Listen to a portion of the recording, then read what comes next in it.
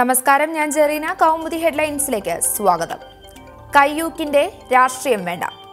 ജമ്മു കാശ്മീരിൽ രാഷ്ട്രീയ അനിശ്ചിതത്വത്തിന് വഴി തുറന്ന് PDP സഖ്യത്തിൽ നിന്ന് പിന്മാറുന്നതായി BJP പ്രഖ്യാപനം. തീരുമാനം കാശ്മീരിലെ BJP നേതാക്കളുമായി അമിത് ഷാ നടത്തിയ ചർച്ചയ്ക്ക് ശേഷം. 3 വർഷത്തെ ബന്ധം ഇനി തുടരാൻ കഴിയാത്ത സാഹചര്യമാണ് ഉള്ളതെന്ന് പിന്തുണ പിൻവലിച്ചുകൊണ്ട് നടത്തിയ വാർത്താ സമ്മേളനത്തിൽ ജനറൽ സെക്രട്ടറി റാം മാധവ്. കാശ്മീരിൽ വിഘടനവാദവും തീവ്രവാദവും വർദ്ധിച്ചു. വികസനത്തിനാവുന്നതെല്ലാം മോദി സർക്കാർ ചെയ്തു. 80,000 കോടിയുടെ സഹായമാണ് കാശ്മീരിന് നൽകിയതെന്നും റാം മാധവ്. BJP പിന്തുണ പിൻവലിച്ചതോടെ ഭൂരിപക്ഷം നഷ്ടമായ മുഖ്യമന്ത്രി മെഹബൂബ മുഫ്തി ഗവർണർക്ക് രാജിക്കത്ത് കൈമാറി. രാജിക്കത്ത് കൈമാറിയ ശേഷം നടത്തിയ വാർത്താ സമ്മേളനത്തിൽ BJPക്കെതിരെ മെഹബൂബ നടത്തിയത് രൂക്ഷമായ ആരോപണങ്ങൾ. BJPയുമായി സഹകരിക്കാൻ പരമാവധി ശ്രമിച്ചു. സഖ്യമുണ്ടാക്കിയത് കാശ്മീരിൽ സമാധാനം പുനഃസ്ഥാപിക്കാൻ ലക്ഷ്യമിട്ട്. കേന്ദ്ര സഹായം കിട്ടുമെന്ന് പ്രതീക്ഷിച്ചുവെന്നും മെഹബൂബ. തങ്ങളുടെ നയവുമായി ചേർന്നു പോകാൻ BJPക്കായില്ല. BJPയുടെ അടിച്ചമർത്തൽ നയം കാശ്മീരിൽ വിലപ്പോകില്ല. ഒരു പാർട്ടിയുമായും സഖ്യത്തിനില്ലെന്നും മെഹബൂബ മുഫ്തിയുടെ വിശദീകരണം. അതിനിടെ 6 മാസത്തേക്ക് ഗവർണറുടെ ഭരണം ഏർപ്പെടുത്തണമെന്നും അതിനുള്ളിൽ പ്രശ്നപരിഹാരമായില്ല എങ്കിൽ രാഷ്ട്രപതി ഭരണം മതിയെന്നും BJPയുടേത് അവസരവാദ രാഷ്ട്രീയമെന്ന് കോൺഗ്രസ് പ്രതികരണം. 87 അംഗ നിയമസഭയിൽ PDPക്ക് 28ഉം BJPക്ക് 25 അംഗങ്ങളുമാണ് ഉള്ളത്. രേഖകൾ ചാക്കിലായി. മലബാർ സിമന്റ്സിലെ അഴിമതിയുമായി ബന്ധപ്പെട്ട രേഖകൾ ഹൈക്കോടതിയിൽ നിന്ന് കാണാതായ സംഭവത്തിൽ കൂടുതൽ വിവരങ്ങൾ പുറത്ത്. കേസുമായി ബന്ധപ്പെട്ട് നഷ്ടമായത് 2012 മുതലുള്ള 52 രേഖകൾ. അഴിമതിക്ക് CBIക്ക് വിടുന്നത് സംബന്ധിച്ച രേഖകൾക്ക് പുറമെ നിയമസഭാ നടപടികളുടെ പകർപ്പുകളും നഷ്ടപ്പെട്ട രേഖകളിൽ ഉൾപ്പെടുന്നു.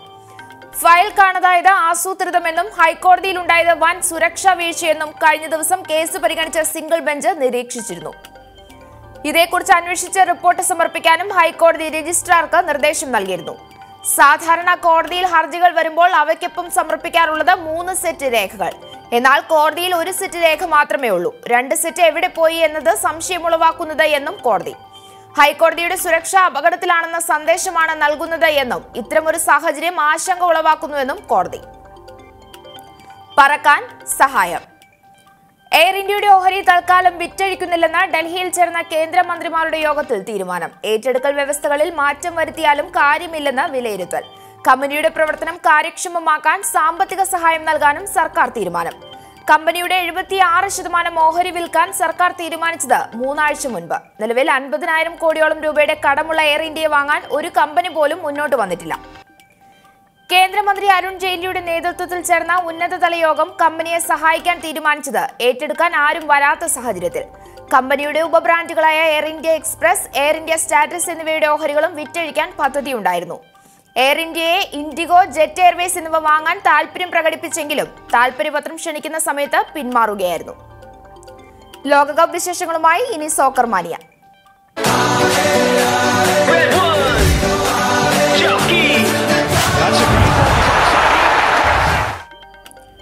ലോകകപ്പ് ഫുട്ബോളിൽ ഏഷ്യൻ പ്രതീക്ഷകളുമായി ജപ്പാൻ കൊളംബിയയെ നേരിടുന്നു. റഷ്യൻ ലോകകപ്പിലെ ആദ്യ ചുവപ്പ് കാർഡ് കണ്ട മത്സരത്തിൽ ആദ്യ പകുതിയിൽ ഇരു ടീമുകളും ഓരോ ഗോൾ നേടി. 3-ാം മിനിറ്റിൽ ചുവപ്പ് കാർഡ് കണ്ട് പുറത്തുപോയത് കൊളംബിയൻ താരം കാർലോസ് സാഞ്ചസ്.